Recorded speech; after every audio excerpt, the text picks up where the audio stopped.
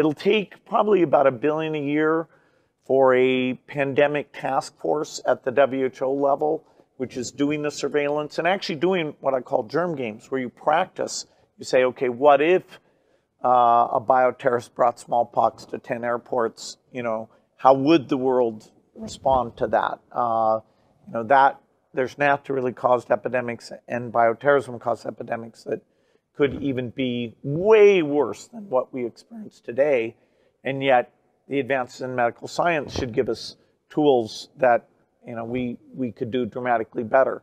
So you'd think this would be a priority. The next year will be where those allocations have to get made, including this global pandemic task force.